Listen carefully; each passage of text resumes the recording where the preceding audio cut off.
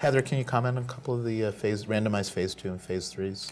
Well, I think there are several different ideas that are coming out, as I'd mentioned earlier, with either the combination or they compared to chemotherapy. And I think it's exciting that we have so many different attempts to look at those questions. There's the first line versus chemotherapy, there's first line with chemotherapy, there's the second line versus chemotherapy, there are the combinations with the targeted drugs, and I think there's just so much that we need to understand, but a lot of excitement about it. And I actually went into oncology when I was very interested in college because of this idea of like, okay, we're going to get the immune system to fight cancer.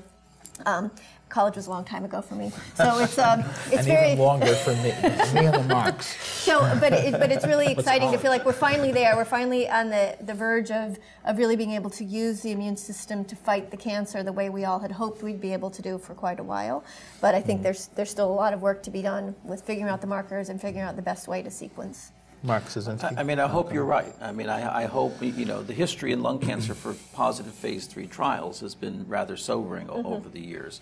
Having said that, I think, hats off to our tumor immunologists who have kind of figured out this whole tumor biology as it relates to these new checkpoint inhibitors and so on and so forth. So, again, we need to wait for the results of the phase 3, see how they fit in. Is it going to be better than standard therapies?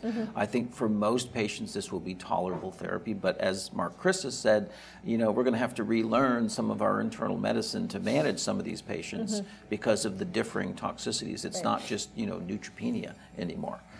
So I think I'm optimistic, but I'm also realistic. I'm cautiously optimistic. Yeah. I think, those of us who date back to the 80s and 90s when we were looking at interleukin and beta interferon and saw really astounding levels of toxicity with truly a modicum of activity, virtually no activity. I think many of us were jaded by that experience, and this has certainly reinvigorated my hope that immunotherapy will have some benefit, but I share your healthy skepticism as well. But I think the drugs have proven themselves already as another option for our patients. I think there's no doubt about that.